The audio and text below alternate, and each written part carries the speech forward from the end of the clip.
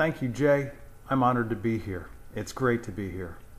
But before I tell the story of the migration of the people of the planet Dakote, the origin story of the Dakota, Lakota, and Nakota people, I'd first like to tell you and your listeners about the planet Dakote. Dakote is the second largest of 4 planets that revolve around their sun, the star Taygeta, one of the 7 sister stars in the Pleiades, located in the open Taurus constellation. Dakote has 2 moons. They are Tanka and Tishkani. Tanka is the bigger of the 2. There are also 3 other planets in this star system along with Dakote. They are Vela, Pyra, and Era. Era is the same planet of the Wicha Lep, Wikoska, Wichapi Huyan, the star woman, Simyasi, in the Pleiades, Switzerland, Billy Meyer contact story. The migration of the Dakota people to planet Earth is the origin story and genetic foundation of the Dakota, Lakota, and Nakota, and other Western people of Grandmother Turtle Island. However, unlike Era, Dakote does not have years of built-up history of karma with Earth humans. The symbol for planet Dakote is that of a medicine wheel. The symbol shown on all Dakote ships, spacecraft, large and small, is the infinity symbol. Dakote has lush green forests, much like Earth's own Amazon. Dakote has 9 continents. Each of them have evolved over time into 9 different countries. These countries include Chatranhina, Valtra, Betra, Volcana, Tahihua, Petrania, Alta Terra, Peiara, Verani.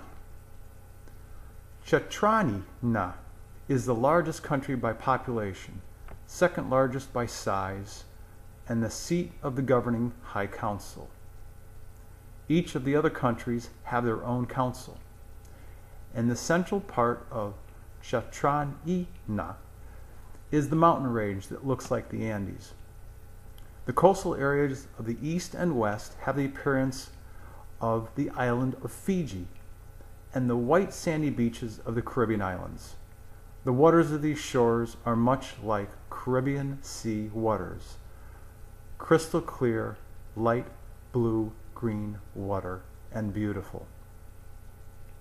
So, back to the story of the migration of the Dakote people. Jay, this story was handed down to me about 6 to 7 months ago by Ambassador Tanka Wheneh. Tanka Wheneh is of the Bear Clan, star ambassador of planet Dakote, spiritual leader of his people, a Wicha-Lep Oyate, a Wichapi Oyate, and a Duenkashina, a Duenkashila, a Star Nation elder, a spirit grandfather, star ambassador to the Dakota, Lakota, and Nakota people. He is well respected.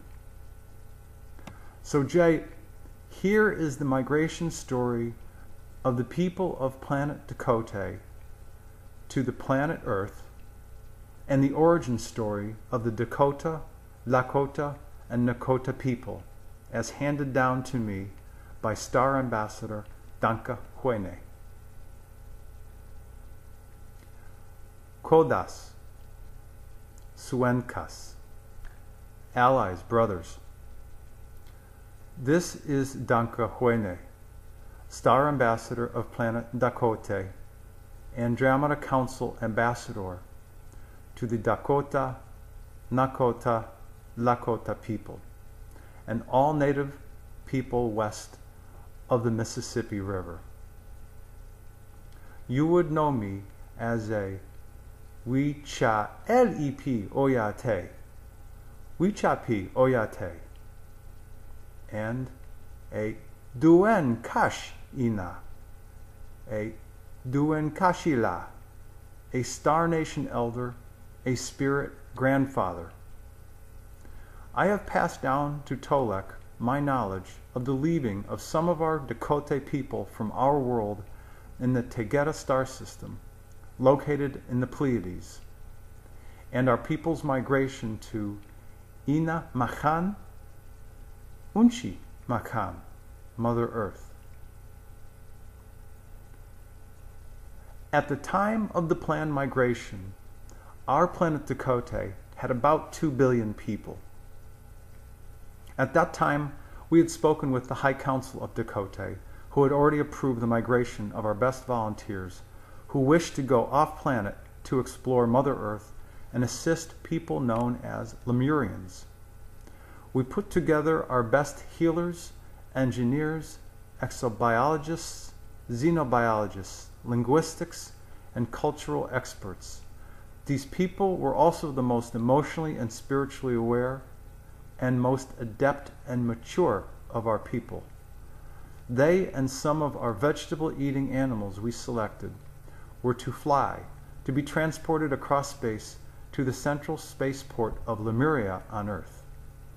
There were 200 Dakote men, women, and children joined together, involved in this exodus aboard a large Dakote mothership bound for Lemuria. Once we received a transmission from the Lemurian civilization to receive us, we were invited to join the Lemurians to assist them how to live and work more in harmony with nature on this beautiful virgin planet, Earth.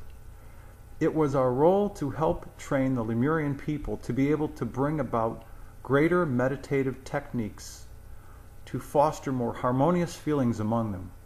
They indicated a desire for this because there were certain Lemuria clans, some who chose to evolve at a slower pace, more in harmony with all of nature, and others who wanted to evolve faster along a more technological path. At that time, our Dakote people also went to 2 other Earth-like worlds, one in the constellation Taurus, as you would see it from your world, in the star system Aldebaran. There are 14 planets there. One of them is called Tahini, a beautiful blue planet. It's about 10% larger than your planet Earth. Approximately 5,000 of our people migrated to Tahini. These people today retain their normal Dakote size of about 7 feet tall on the world Tahini. The second Earth-like world can be found in the constellation Cassiopeia, in the star system Shadar. It has 12 planets. The planet we settled there is called Wheneh. Wheneh is colored deep purple. Purple is the color of the water, and various shades of pink, and it's about the size of Jupiter. Approximately 2,000 of our people migrated to Wheneh. These people today have evolved to be about 12 feet tall due to the large size of this planet. This whole migration happened to your planet Earth, to Tahini and Wheneh about 100,000 years ago.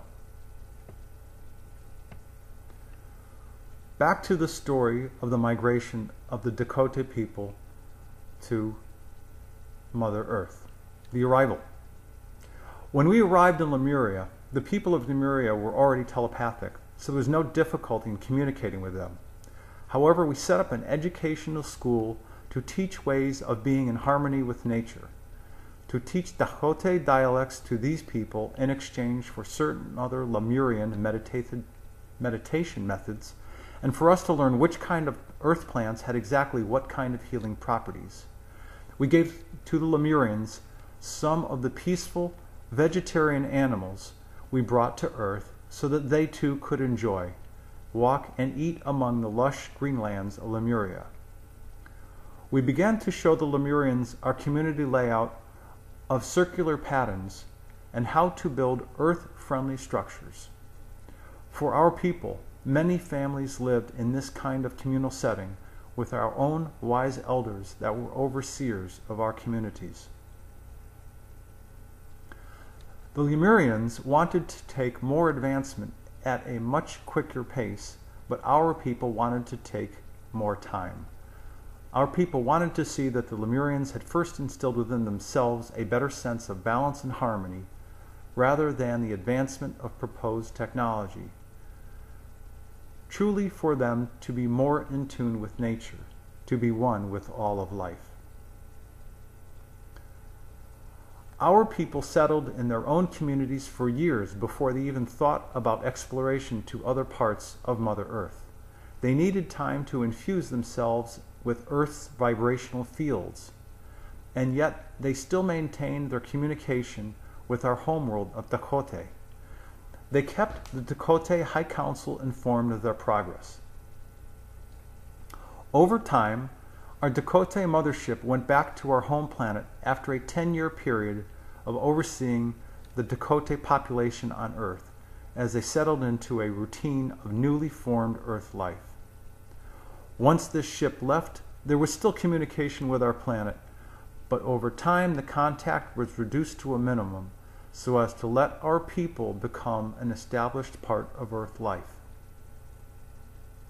As more children came to these families, our Dakote elders on Earth continued to pass down the stories of our people, of where we came from in the Pleiades, from our sun, Taygeta, our homeworld, Dakote.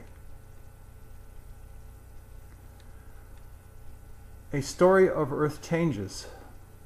Both the Dakote and Lemurian peoples lived side by side for many years, and many children came. Mother Earth was bountiful, and life was good. However, when the Lemurian continent began to start having a shift in its landmass, earthquakes and volcanic eruptions caused a great loss of land.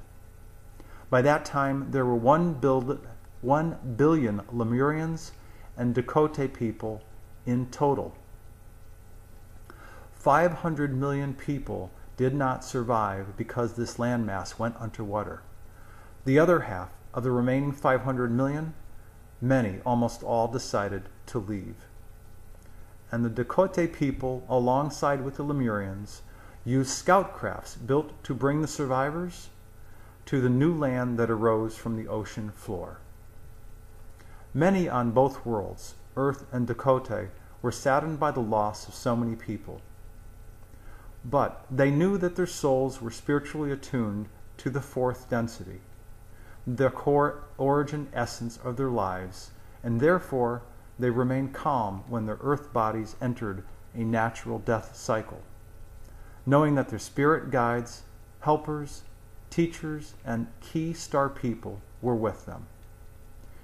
And they remained calm during this time, using an instant internal knowing, a meditative state which caused their bodies not to feel anything, no pain involved, just instant transition. About the migration to Grandmother Turtle Island.